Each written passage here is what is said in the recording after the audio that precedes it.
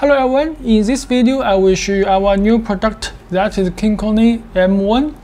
That is M series board because its energy meter function just only one channel of relay, so that's called M1. So you can see this is the terminal for the 220 voltage in and 220 voltage out. So and this is Ethernet, and this is the terminal, and this is IR external, and this is the box, and you can see the in front and the back and this side. Also you can install on your DIN rail in your power distribution box. So let's look at the PCB board in details. So you can see this is our M1 board. You can see this is in front and this is back, and this is for large current. This board will also use the ESP32 module, so that you can use ESPHome for home assistant very easily. And this is USB, and this is Ethernet, and this you can see the CT clamp just connected to detect the current of the load, and this detect the voltage of the load. And this is only one channel relay. This relay you can see is 30 ampere, so it's very large, and almost for every application you can use. And this is the terminal is removable, so I can remove this terminal, and you will see at here that is DC power supply. This board supports two power supply way. This is for the DC 12 or 24 volt, and if you install the power switch, just if you install this power module, so that you can use AC directly. If you install the module at here, so that you only need to use this L line and the neutral line, and for this power supply for this whole board, not need to use the extended DC 12 volt or 24 volt power supply. But default we have removed this. If you want to use the AC, just we can install this module on this PCB board.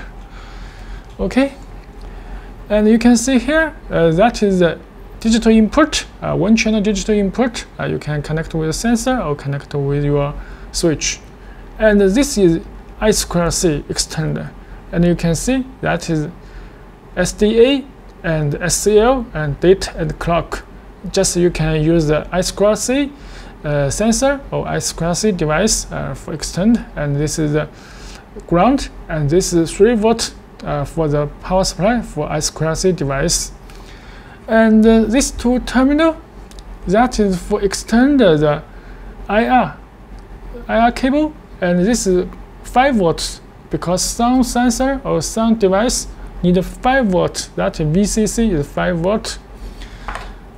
Such as this is IR external cable. You can see if you want to control your air conditioning and the other IR device, you can use this cable. This cable is 3 meter long distance, and so that you can connect with it. So you can use the ESPHome and in-home assistant to control your air conditioning, maybe to save your power energy. So you can send the IR signal to control your air conditioning. And if you cut this cable, and you can use the screw, just use this terminal and connect with it directly. These two different kinds of terminal all can be used by this IR cable. Okay, this is the IR cable, and this is reset, and this is for the function button, and this is IR receiver. So you can learn your IR remote signal. Just this is IR receiver. So you can see here is the board we have designed for large current, and this is the back because the current is very large. So this PCB is thick. Okay, this is the PCB details. Now let's look at some hardware results. And you can see in our form we have updated. You can see the M1 series board. You can see the M1 series board have many ESP32 pin defined at here, and also you can see here that is how to configure by ESPHome, integrate to Home Assistant is very easily. And you can see this M1 to 1 switch continually on and off. This is one digital input used for sensor or used for the switch for many countries this relay.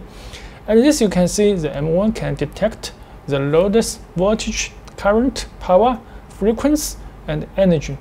So this will be an energy meter of your house. And this is used by the Home Assistant. So this is the config file. And here you can just use it directly. Okay, back. And also if you want to write your Arduino code, we can write this demo Arduino source code for this M1 board.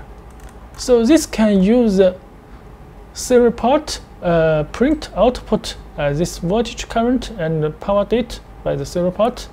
And we use this BL0942 chip. This chip have support by ESPHome and support by the Arduino IDE. So this is the software resource. You can check at our form, and also you can download the schematic. You can see here. Just open KinCony web page and service and document, and you will see the M1 schematic. So here have some details. You want to know the hardware details, just at here. Okay, this is the KinCony M1 board. Thanks for watching.